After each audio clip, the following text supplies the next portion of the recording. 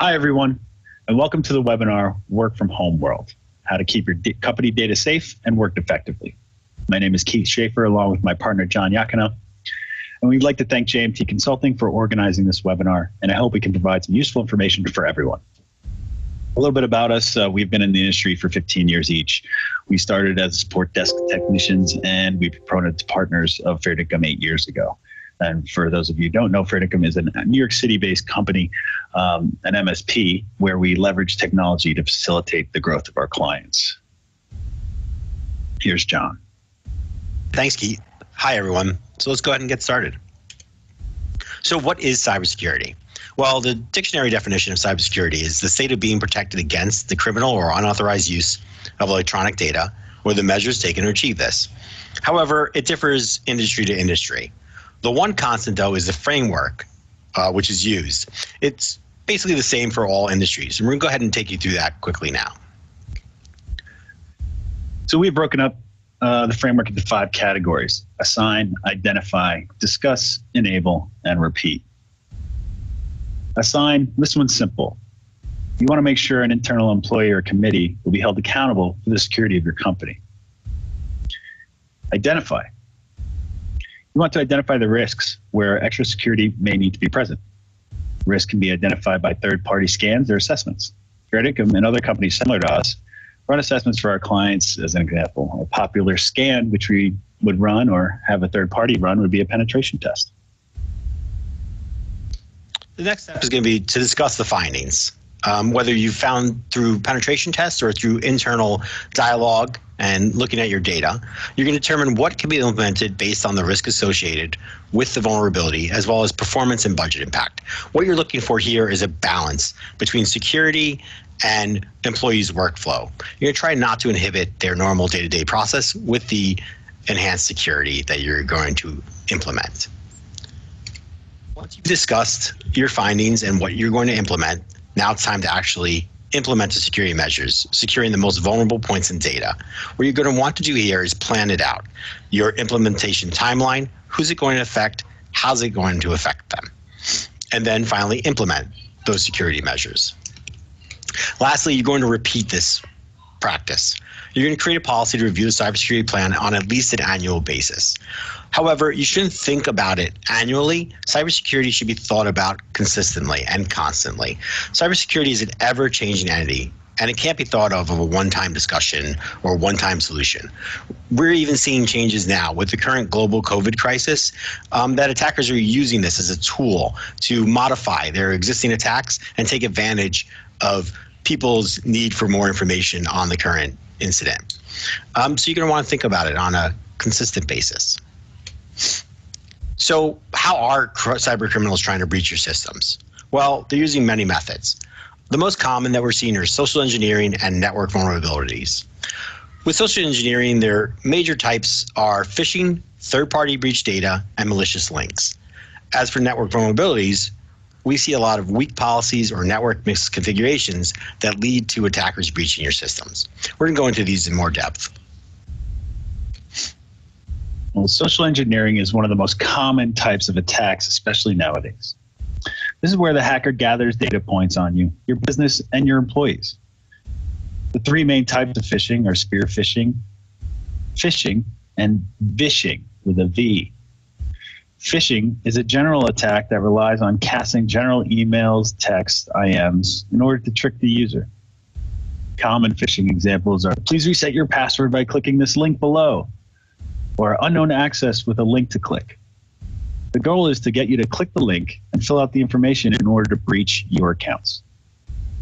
Spear phishing is an enhanced version where they collect personal data to craft emails in order to target you specifically. Common spear phishing tactics include emails sent to you with the display name of someone you know. They also may alert you to the fact that they have your password. Maybe it is your password, maybe it isn't, but they probably grabbed it from the dark web. Just as a quick sentence about the dark web, is a place where hackers can search for emails, addresses, and passwords that have been breached. Phishing is a telephone equivalent of phishing emails, and most of the time they're trying to impersonate a bank or Microsoft in order to give up personal information about you and your accounts. In the next slide, we're going to show you, here are some tips for detecting phishing emails. So you have to examine the reply, examine all the links. If it's an unknown email, analyze the different fields in the email.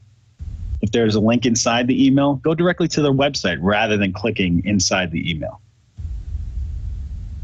And John's going to talk about malicious links. Thanks, Keith.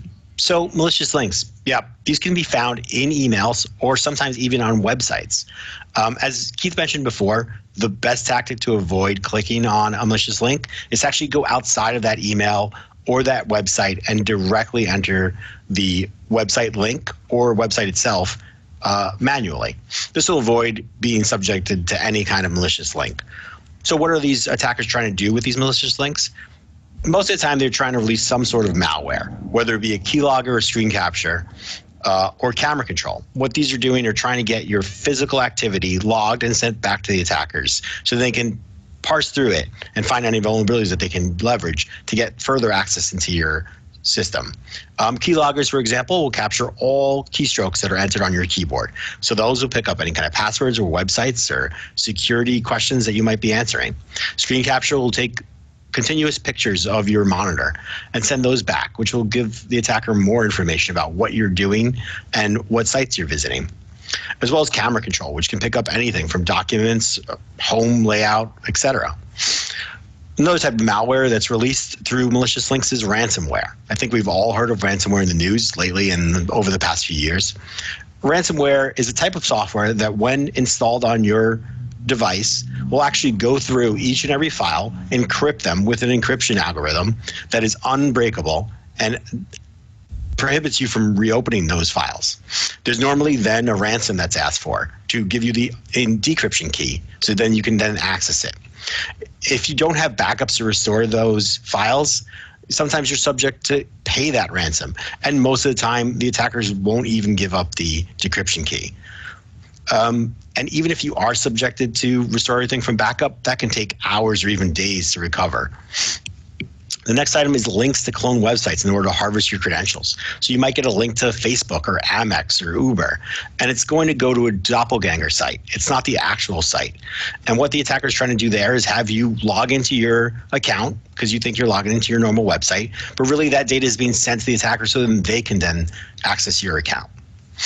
And then finally, linked documents with embedded malicious code. We see this a lot with Adobe or Office documents, where an attacker is able to embed malicious code within a PDF or another document.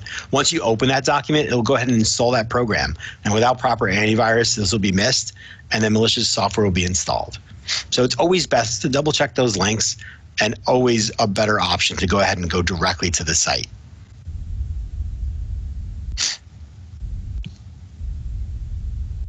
So third-party breach data. Why should you be concerned about breaches that occur outside of your organization? What do they have to do with you? Well, we find that a lot of users, employees are reusing passwords.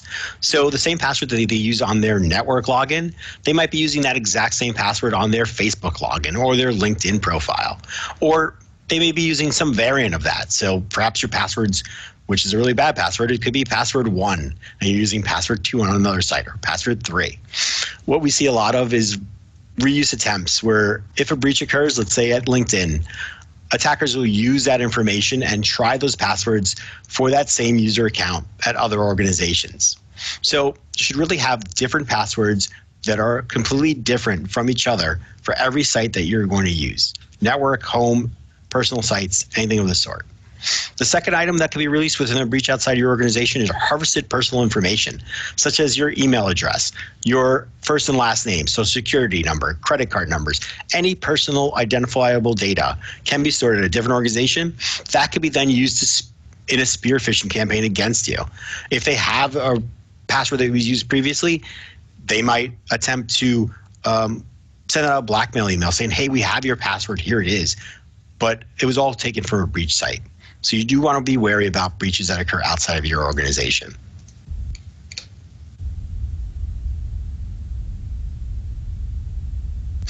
Another item is weak policies. So commonly missed or weak policies that we see are usually password policies where they don't have a character minimum, such as our advised 10-character limit, or you're not using complex passwords, which force a user to use uppercase, lowercase, numerical, and special characters in a minimum requirement number. This will make a more secure password for you to use and a less easily breached account. Password expiration policies are something else that we like to see and help strengthen your policies, such as saying expiration every 90 days, or password history so users cannot reuse the same password over and over again. Another policy we like to see is a lockout policy. What this does is if an attacker is trying to brute force your account, brute force is where they'll try multiple password attempts sequentially to try to access your account. If you have a lockout policy in place, within a certain amount of failed tries, it'll lock out your account for a set period of time. This will stop brute force attempts greatly. And lastly, security policies that we see that are commonly not used but should be are screensaver timeout locks. Let's say you leave your desk or your office for 15 minutes or so, and your computer has not been locked. That computer is now vulnerable to any passerby to go ahead and access your system. So what we recommend our clients do is have a screensaver lock of at least 15 minutes. So if you forget to lock your computer when you go out to lunch, it'll lock for you. As John mentioned, there are some items that are commonly overlooked by some IT providers. Most common are local admin access on workstations and lack of centralized patch management. Local admin access allows hackers to gain control of your machine and corrupt data that you are linked to. Lack of centralized patch management allows for hackers to exploit vulnerabilities in the software. In the event of a zero-day exploit, companies without centralized patch management easily find themselves exposed. Content filtering. So some of MFA is one of the ways that you can enhance your cybersecurity along with content filtering and some others. MFA, you want this on all of your important email accounts, remote access, bank accounts, pretty much anywhere that offers it. Passwords are not secure enough these days, especially if it doesn't meet complexity requirements. This security measure requires another token to authenticate to your accounts. So basically, if I log into an email account and I put in my password, sometimes I'll get a push notification on my phone that says, hey, someone's accessing your account, is this okay? And then you approve it. The token can be sent by the platform, by an SMS text notification, or even a phone call at some companies. Centralized AV. Now, this allows you to protect against viruses, and always good to have. Now that antivirus companies are cloud-based, they allow centralized management of all machines. This means knowing which virus definitions are out of date and having the ability to update from one centralized console. The anti-ransomware malware detectors are useful in detecting payloads that might be dormant or programs that might be dialing back to the hacker's headquarters. Some things we use, we place random files on your computer, and if those files are changed in any way, it automatically locks down the machine and requires the user to contact us. You don't want to mess around with ransomware. This is where it could cost your companies hundreds of thousands of dollars if the entire organization's file database is encrypted. Next one is intrusion prevention and detection software. Now, this usually resides on the firewall, or some of the more expensive versions have their own appliances.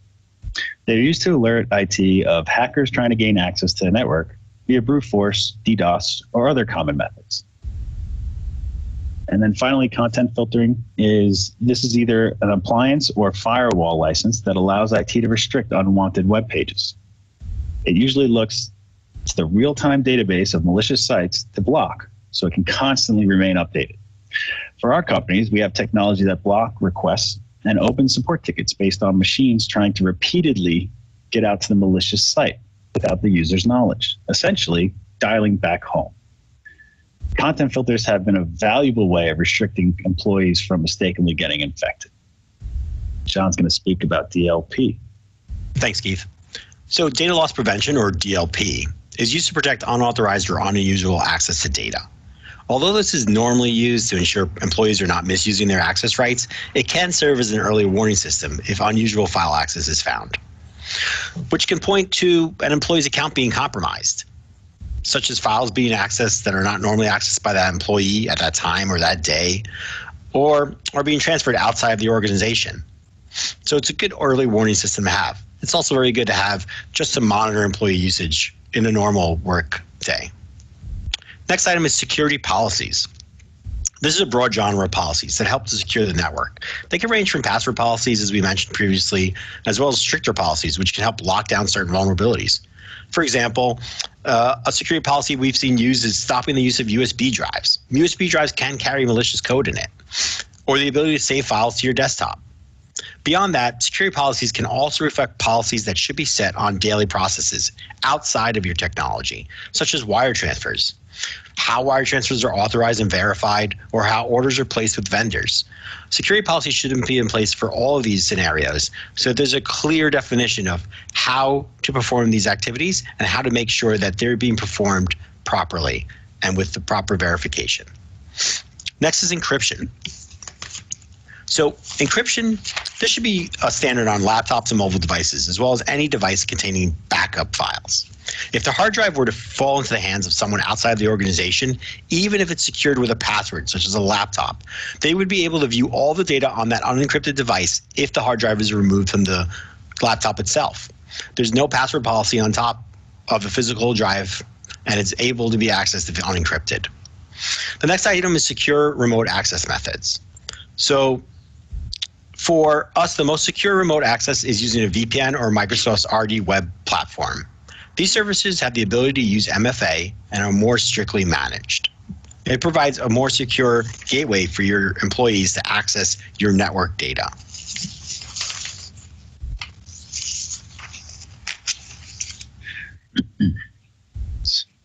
Thanks, John. So to enhance cybersecurity at home, use complex passwords and avoid password reuse. Basically, you don't want to go and put all of the same passwords on all of your different accounts. Let's say Target, you have an email address of a Gmail account and a Target account that has your credit card linked. Once Target gets hacked, your email address and your password and possibly your credit card information is exposed. So we recommend that you use different passwords, because now they can't use that password to get into any other your accounts because you've been using different passwords for different platforms.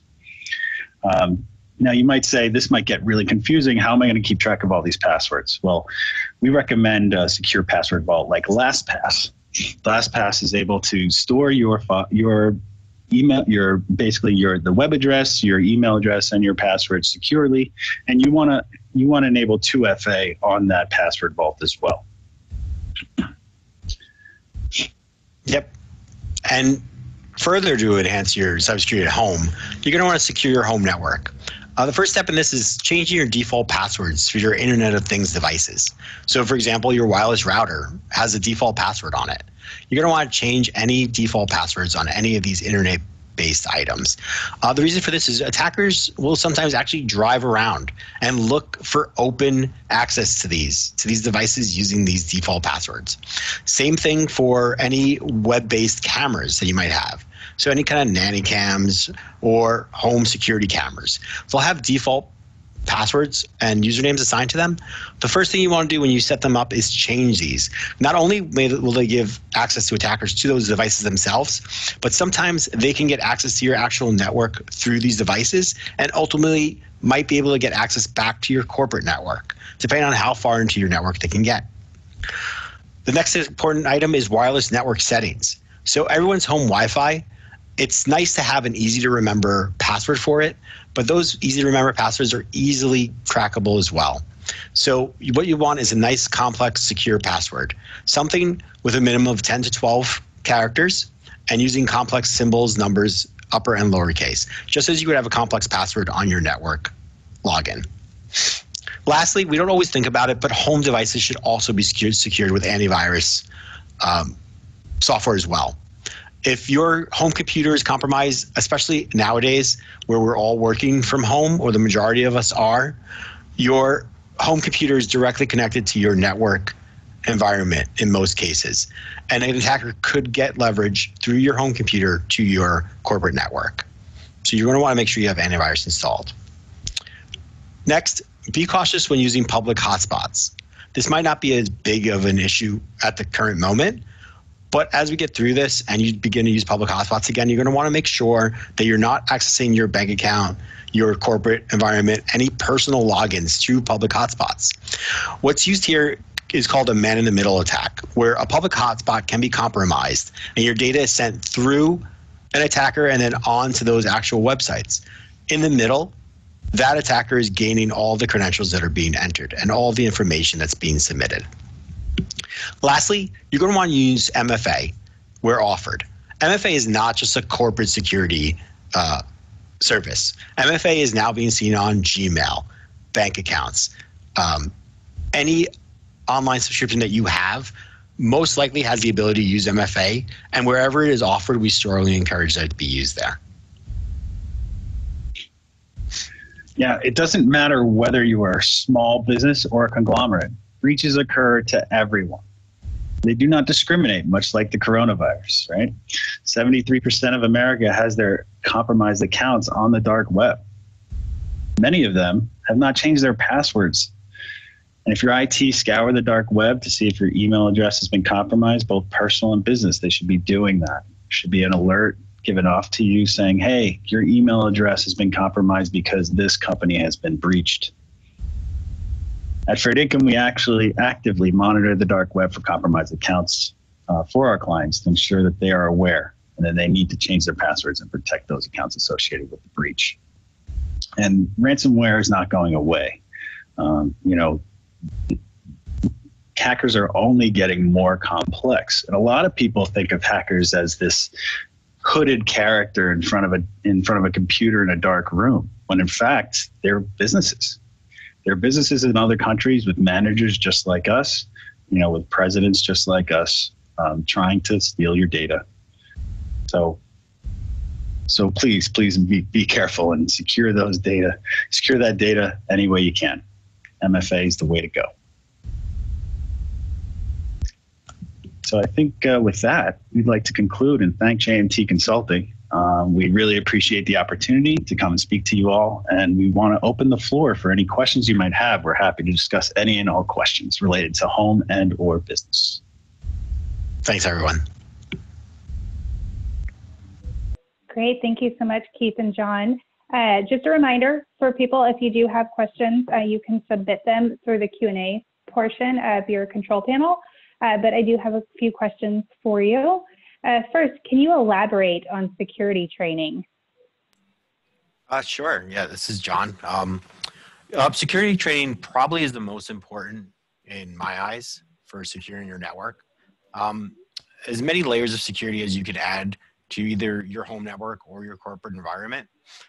Really, employees are going to still need access. So there's going to be a vulnerability there that attackers are going to hit on. So making sure that employees are aware of all security measures to take place is very important. The way we do that is twofold. One is we advocate having phishing tests done. So what will happen is on a random basis, there'll be a series of test phishing emails that are sent out to a corporation. And what happens there is each action is logged in a report. So whether an employee opened an email, clicked on a link, or entered information is then compiled and categorized and put into a report. Once that report is created, we then go ahead and initiate a training session or a track. And for those users that, depending on the level of risks that we see associated with the individual user, we'll assign different tracks to them. And it's all online-based training. They'll go through some short videos, fill out some multiple choice questions, just to ensure that your users are aware of what they should do if they see a suspicious email, or they get something out of the ordinary that they're not used to seeing, how they should act or react to that. So it's really important to train your users, and it's not a one-time item either.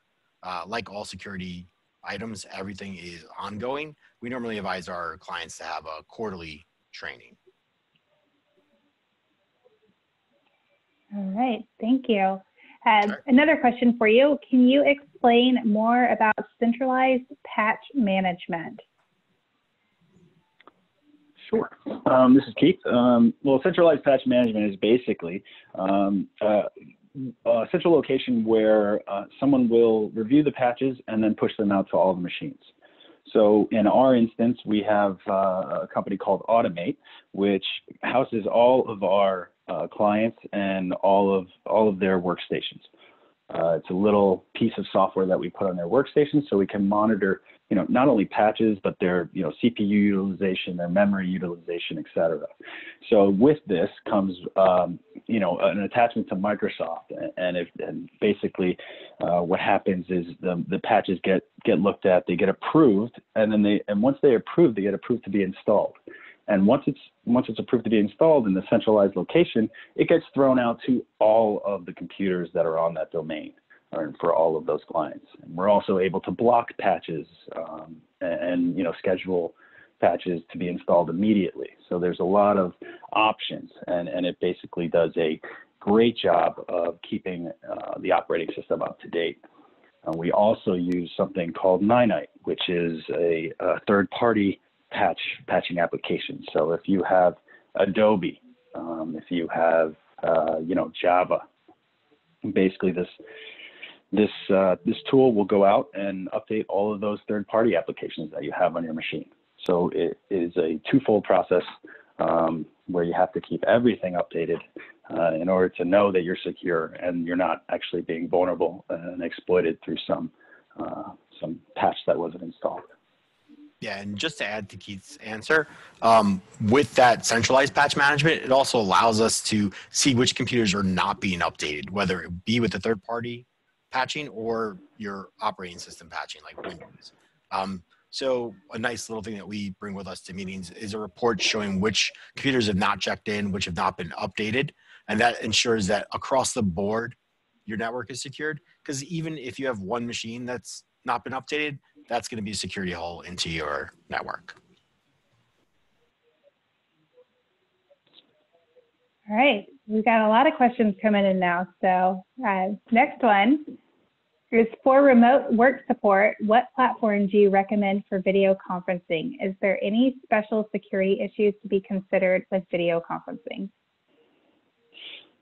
So yes, I know personally we use Microsoft Teams, and I know a lot of people are using Zoom out there.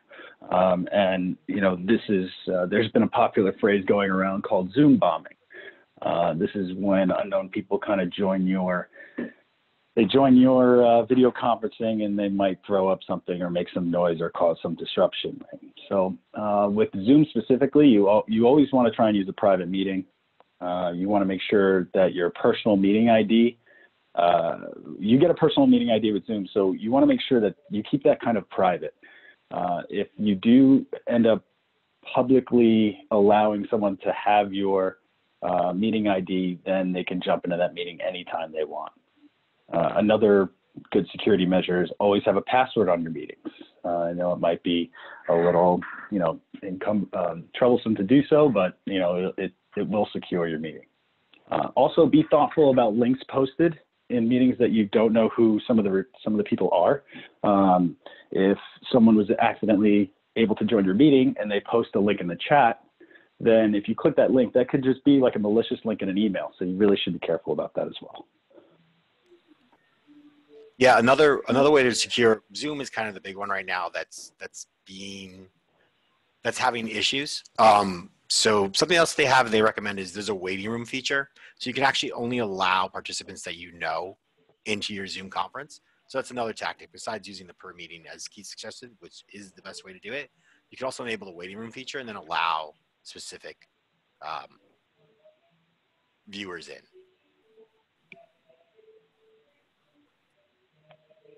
Okay, next question. What technology do you use for remote IT support services and help desk? So for remote support, do you say what like applications, what applications we use? So for remote, we use what's called ConnectWise. We're a ConnectWise shop. So we use Automate and Manage and Screen Connect to connect to users' workstations. So it's a very robust platform that allows us to manage pretty efficiently. All right. Next question. Do you recommend that laptops be required to log into the server for patch management and virus updates and backups when laptops are taken home? So it's really dependent on what system your IT provider is using to provide centralized patching. The system that we use is a remote agent. So basically a remote agent is just an application that's installed on each computer. And this allows, and this is another benefit of having kind of a cloud-based centralized patching system. When that laptop is taken home, it still connects to the internet and then phones back home to the main network and receives its updates as it should, along with the rest of the computers, those in the network and outside of it. Another item that we do, because in case, let's say an employee takes a laptop home, shuts it off during the patch window, we'll have it configured so the next time that computer boots, they'll go ahead and install the patches. And we can kind of manipulate that where there's some lead time in it so that an employee isn't kind of impeded in starting his work because he's it's Monday morning, he just turned it on. You really don't want the updates to start right then. So there'll be some buffer before it actually installs, but that ensures every computer, no matter where it is getting its updates. Right. So to add on to John's, you're assuming that there needs to be a VPN or some connection to the network. With the software that we use there, we don't need that. But it is possible that some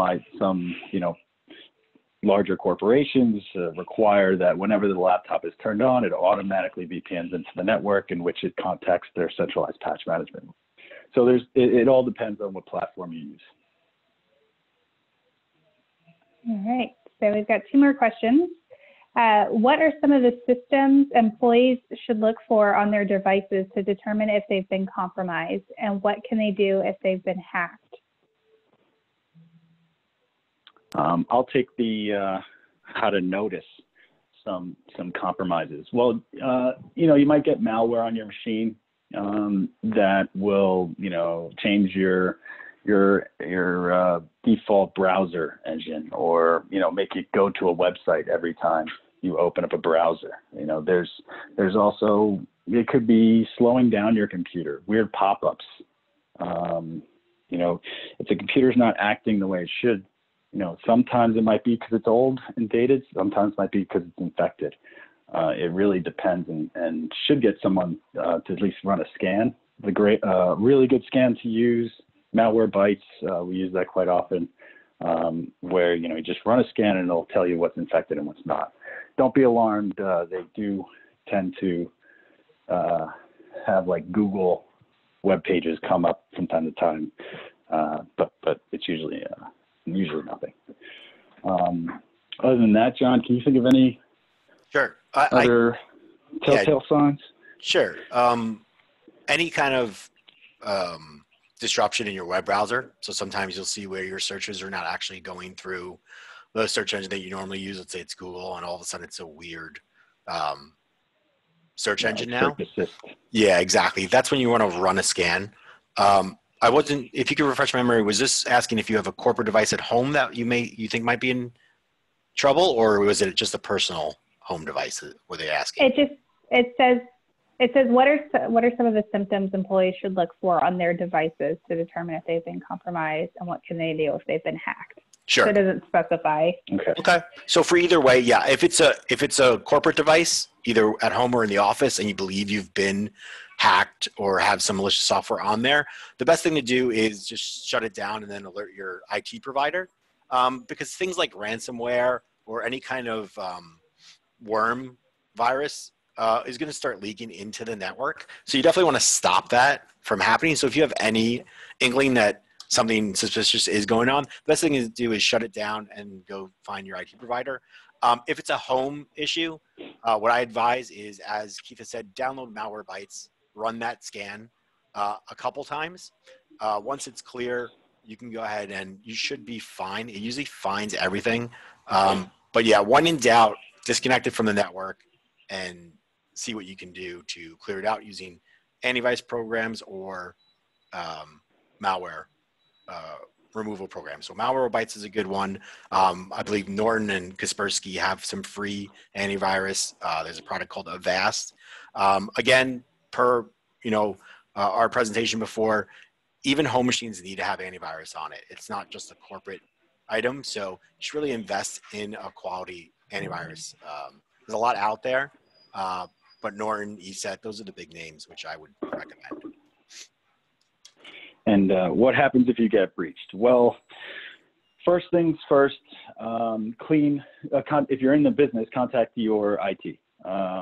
They probably have a list of things to do to make sure that the network isn't compromised, as well as your accounts or your computer.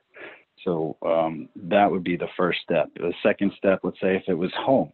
If you're home, you run AV scans and malware scans. And then you'd go and change your password for all of your accounts. Anything that you've accessed, recently, just change your passwords. Figure out how they may have gone in, and either learn from what happened. If you can figure out, I thought I clicked this link, they must have got in through there. Well, then, go back, check the email, see if it's malicious, or delete it. And then change your passwords, update your antivirus, and run some malware scans. Yeah, the worst possible thing you can do is nothing. So I have seen in our professional career where, an employee will get nervous that maybe they clicked on the wrong link and they don't want to say anything. And then it just causes a heap of trouble. So no one is going to be upset if someone comes to the IT department and says, hey, I accidentally clicked on this link and I think I might have downloaded something that's really bad. The best thing to do is alert someone as soon as possible. So that would be my advice. Okay, so one last question. Says your thoughts for use of personal computers from home versus company-issued equipment. What could be done to manage risk on the use of home personal computers? I could take this one, Keith.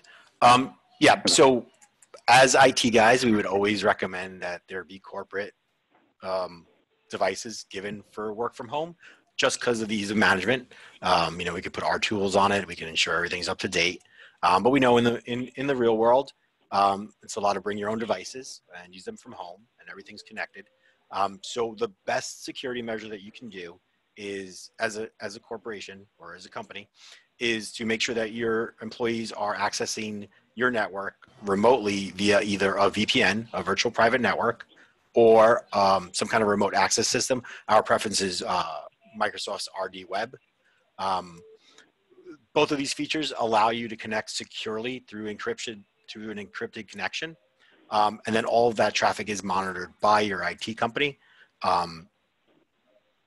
And there's other policies that could be put in place. So for example, a VPN could force users to ensure they have antivirus before they connect. So at least everything that's connecting to your network is protected in some way, or have a minimum patch requirement level to connect.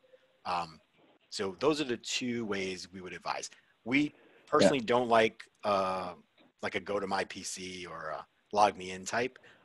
That's more for convenience because we cannot manage several computers that people are remoting into versus a remote desktop scenario or RD Web, where it's a single server everyone connects to, and IT can concentrate on keeping that device up and running during your remote times. Yeah, I think you want to be really careful about using third-party remote access tools.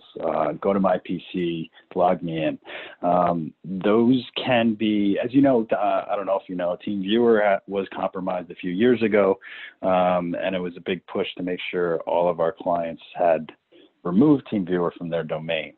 So they can be compromised if they're not set up correctly. Now a hacker could have direct access to your computer or your home computer or your business computer. So those third-party tools, although convenient, they pose actually a bigger threat than they should. And just to further, the recent trend is, or not so recent trend, is to go into a more cloud-based solution. So not everything is housed within your company network. So Office 365, Dropbox, Box.com, things like that. Those are secure, methods of working remotely. So any device can connect to those platforms wherever they are. But you should not just use the basic security that they're using. All of those companies allow for multi-form factor authentication. So it's imperative that that be put in place for all of your cloud-based platforms. So your email, file repositories, sharing sites should all have MFA authentication turned on and enabled. That'll further secure you working from home to your environment. And for nonprofits too, you guys have donor platforms that you use. I would make sure that if they're an online donor platform, there's plenty out there, that they do have the security you need before you sign up for that platform. You want to make sure that cloud-based platform does have some sort of security like 2FA, so that you can work safely. All right, so we had another question come in. It says, based on what you said, VPN access is better than log me in and go to my PC. Could you please go over it? Thanks. Sure. And yeah, our main reasoning for the VPN access over the individual is two parts. One, for the ease of IT management. So if you just imagine there's, let's say, 40 desktops in an environment, and each individual user is accessing each computer via LogMeIn, you're more likely to have an issue on those individual devices than if someone was to use a VPN. For those of you who are not familiar with a VPN, you can think of it as kind of a direct connection to your network. So imagine you had a long Ethernet cord from your home to your office. That's what a VPN tunnel is doing. It's connecting you directly. With that VPN tunnel, as I mentioned before, you can apply certain management protocols on there to only allow specific devices to connect, and beyond that, to ensure that those devices that are connecting have adequate security measures in place, updates, antivirus, etc.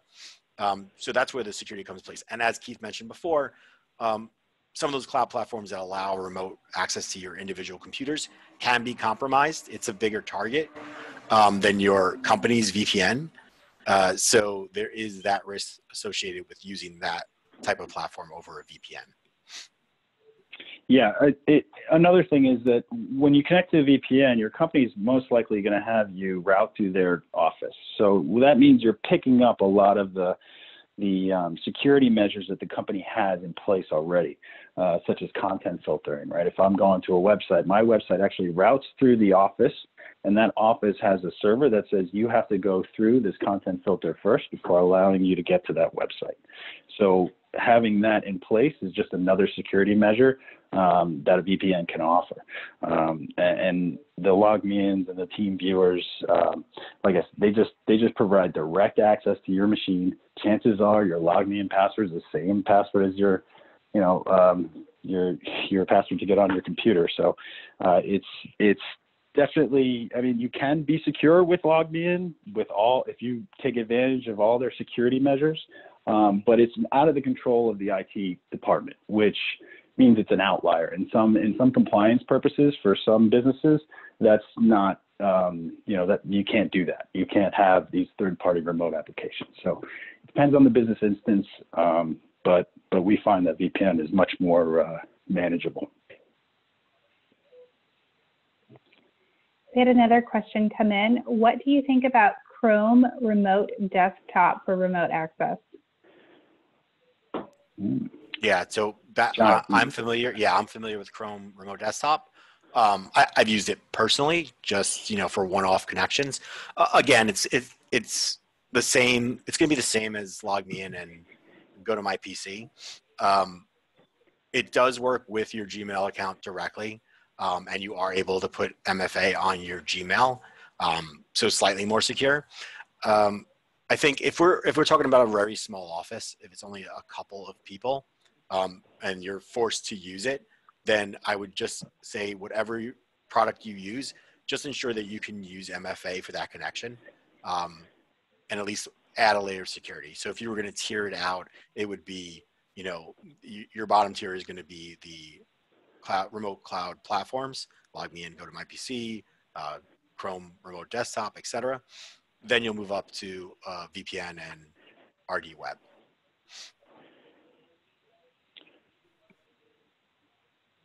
Also, you have to keep your computer on Right. all the time, right, John? Yeah, exactly. I mean, we're two IT guys, and we've just, there's been a lot of late nights where the cleaning crew kicks out the plug on a desktop, and now you've lost your remote access. And especially in a time like now, where it's even more difficult to get to a physical office space and turn that computer on, or resolve the issue with that individual computer, just for the single point of management, is why it's our preference. I really don't want to be so down on those others, because I do know a lot of people are using them because that's kind of their only remote access. So that's what I'll say is at least add the MFA security to that option.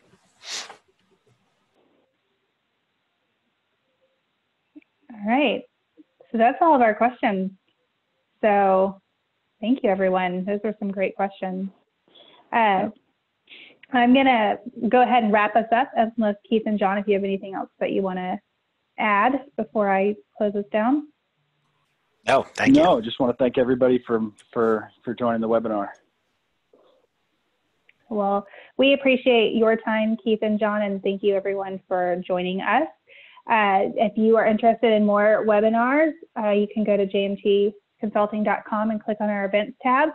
You can also visit the Fairdinkum website. If you want to get in touch with Keith or John, you can also reach out to info@JMT Consulting and we can put you in touch with them. Thank you again, everyone, for joining us, and I hope that you have a wonderful day. Bye-bye. Great. Thank you, everyone.